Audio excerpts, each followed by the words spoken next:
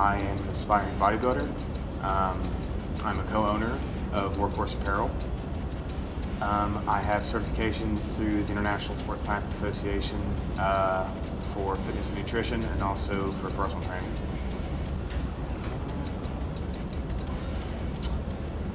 Big into sports.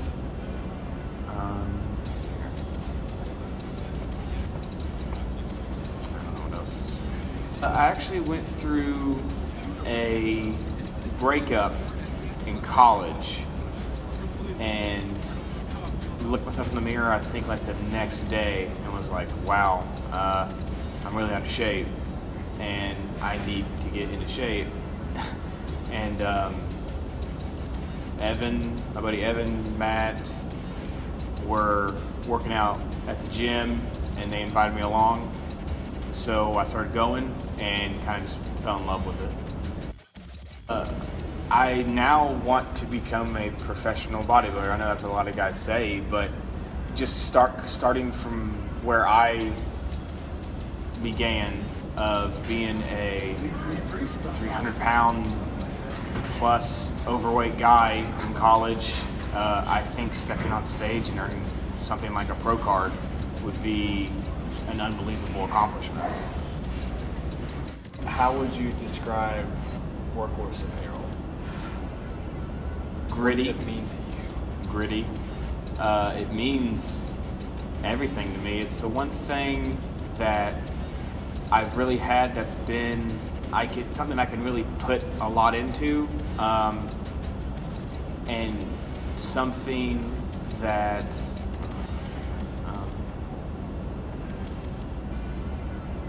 it's something that I really want to see succeed. I've honestly not had a lot of triumphs in my life, and now having something that I can put 120% into and try to take from the ground and make it into something huge, I think would be a great accomplishment. What kind of goals do you have?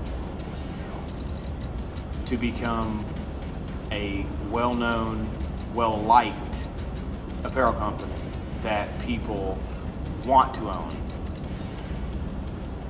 Just take every opportunity and maximize every little bit that you get. You are not going to get a lot of opportunities, and you have to take every single one and make the best that you can out of it. You have to take every little scrap, every little bit, and just say, I'm going to take this and I'm going to make the most out of it. So if I could say anything, it's just don't take anything for granted and just bust your ass. Simple as that.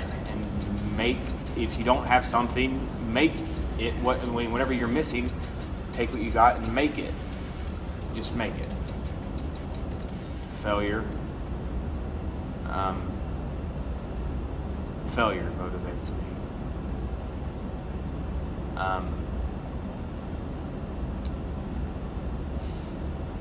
It's not that I dislike failure, because in the bodybuilding world, failure is a good thing. Muscle failure is a good thing. But failure has always been the biggest motivator, because I do want to be successful. I want to be well known, and that's not an ego thing. That's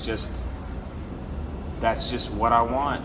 I'd love to be a well-known entrepreneur, a well-known bodybuilder, just a well-known person, and a well-liked person as well.